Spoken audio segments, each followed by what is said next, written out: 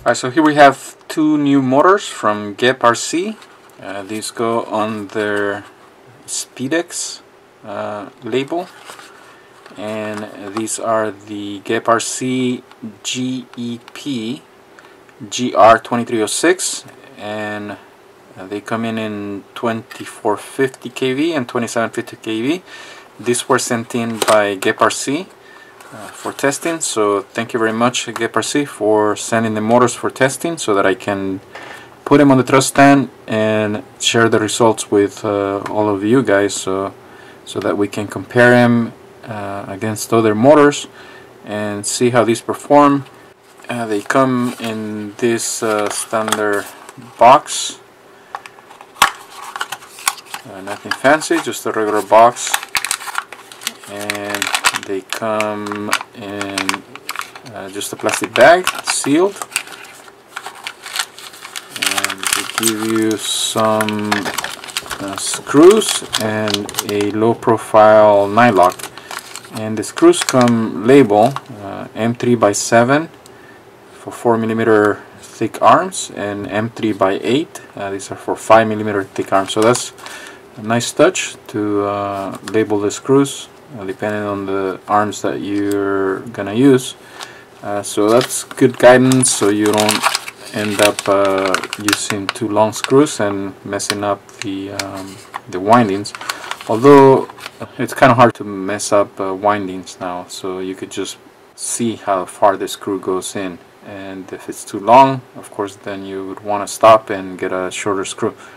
Okay, so here's the motor out of the box, and as you can see, very nice styling on the motor. Polished aluminum, that's the finish they went with. It's not anodized or painted, so pretty good looking, I think, black and polished aluminum. So these motors come with all the latest features that we'd come to expect on new motors. They have the naked bottom base, so minimal base to keep the weight low, shaft retaining screw, and a one-piece propeller and motor shaft. It is magnetic, so that's made out of just hardened steel, and the shaft is hollow all the way through, so that's good. Some shafts that are only partially hollow, but you actually do want it to be hollow all the way through. It makes it more resilient to bending. Nice big head screw, so that's a good thing, because sometimes they use those small screws that are very hard to remove and the Allen keys just don't grab too well. So this one's got a nice big head, and it uses a larger, you just need a larger key, so that'll make it a lot easier to remove. When you have to use the smaller keys, it's just not that easy. For instance, when you have to use like a 1.5mm instead of using like a 2mm key. So that's a good choice of retaining screw. That'll make it a lot easier to remove. So they come with about 150mm of wire, and this looks like it's gauge 20 gauge wire. So okay thickness for this size motor, and plenty of length to reach center mounted ESCs. Alright, let's get the motor weight, and that's with the 150mm of wire. So that comes in at 36.1. So if we cut the wires to 50mm, we'd be getting rid of that much wire. So that's 20 gauge wire, 300mm of wire, around 2.4 grams. So we'll tear that, and so that's minus 2.4, of course. So let's see what it would weigh with 50mm of wire. It's going to be 33.7. So not the lightest 2306 that's come across for testing, but kind of reasonable, I guess. The really lightweight 2306s are what, about 32, 31 or so. So this one's a little bit heavier. I'll remove the retaining screw. So I already loosened this one. As I mentioned, this is a rather nice screw they use. It's nice and big, so the Allen key goes in nice, and you use a larger Allen key. That's a M2. So that was pretty easy to remove, and it does have Loctite, but they use just the right amount. Just keeps it tight, but it's not impossible to remove. I don't even have to heat it up.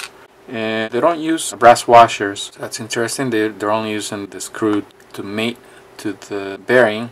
So I guess that's alright. Alright, so we'll put it under the magnifying glass, pull this out, and let's see what it looks like.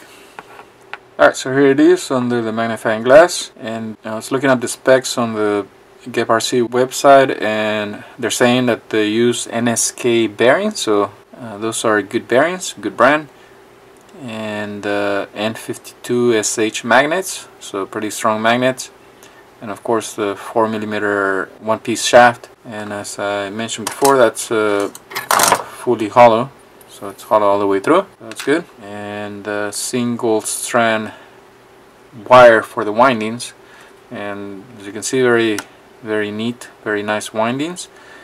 And oh, those NSK bearings, that's the good size, so those are 4x9x4, so those are the bearings that everyone likes, because they're pretty resilient and they withstand crashes pretty well. There's the windings, the bottom side, nice and tucked in, so nothing that's gonna get damaged on crashes against branches or anything, so that it's all nicely tucked in. Even though they're not using any epoxy there or anything, it's really not necessary in this case, because it as you can see, it's all nicely tucked in. The base is fairly tight in there, so that's pretty good. So that looks to be either 0.15 or 0.2mm laminations, although I can see they didn't really use any coating on the face of the stator, so it seems to be bare. So it's bare metal there. Let's get a reading there. That's 6mm. So the bell does have a lip right there, so that's good. That'll help keep the magnets in place. Looks like it has plenty of epoxy too on the magnets, so those magnets should stay in place. And as you can see, the finish inside pretty good. Only very small amount of balancing mud, so that means pretty good on the machining, at least for this one motor. Let's put this back here, and let's look at the if you guys want to see if you can see the air gap. It's actually very tight. This is very tight air gap. There's hardly any space between the magnet and the face of the coil, so that should make for very powerful motors. Alright, so let's put these motors on the thrust stand and let's see what they can do.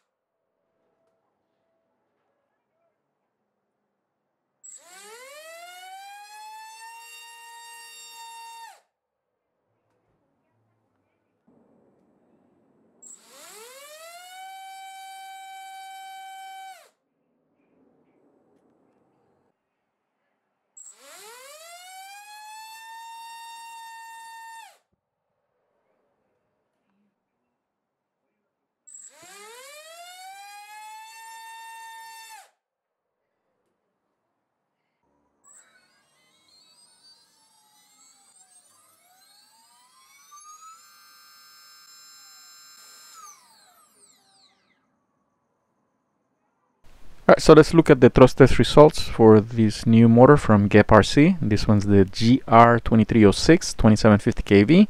It came in a little bit higher at 2820 kV, so slightly higher kV value. So based on that kV, I went ahead and tested on 3S and 4S, the usual props, starting with the Gen Fan 5045BN 2-blade prop, given a very respectable thrust at 1578 grams. And the amps are quite manageable, 44 amps. Keep in mind these are gonna be a little exaggerated because we're looking at static thrust, and this is of course a maximum burst. So these only happen momentarily as we reach the maximum on the thrust run. The equivalent in the air, from what I've seen, is usually anywhere from 35 to 40%. In some situations even more, especially with the ultra light builds. It could be a little bit more, but if you do a 40% decrease, you'll be pretty close to the actual. Then moving on to the 5-inch tri-blade props, HQ 5043, breaking 1600 grams, so that's quite good, pretty powerful motor. That's still very reasonable, 45.6 amps. Then on to the more aggressive props, 5045 and 5040 by 4, 1637 and 1625 at almost the same amps, still reasonable I think. Then the even more aggressive dial C5046 and DYS XT5045 by 3, getting close to 1700, and the 5045 by 3 going past the 1700. Still manageable I think. With the 30 amp ESC they should be able to handle these props. Moving on to the even larger diameter props, the 5.5 and 6-inch props. With the 5.5 we see the motor breaking 1800 at 58 amps basically. So right here is getting close to the limit of a 30 amp ESC I think, but should still be able to handle it, especially if you have a very light quad. And approaching 2 kilograms here with 6045 and 6040, though for this motor size this 6-inch prop is probably not the best match. As you can see, the amps really climb up and the motor is just gonna be overly loaded with these props. Not the best match. Perhaps some people might want to run it on 3S, but still not a best match. This motor matches better with the 5-inch props. So overall this motor performed very well. Comparing to some of the 2207s that I recently tested, it matches their performance, and in some cases it surpasses them. So it's quite surprising performance out of this motor. So it should become a good candidate for those people that want to do aggressive freestyle with 5-inch props. So overall, very good performance out of this motor, the GepRC GR2306. As you saw, the kV is a little bit higher, so that's why we're getting quite good thrust. Of course the amps are gonna be just slightly higher, but some people prefer that type of motor, so this would be a good choice for those that are looking for a fast setup. Well, that's the results for the thrust test. Hope you find the data useful. Thank you for watching, and until the next video.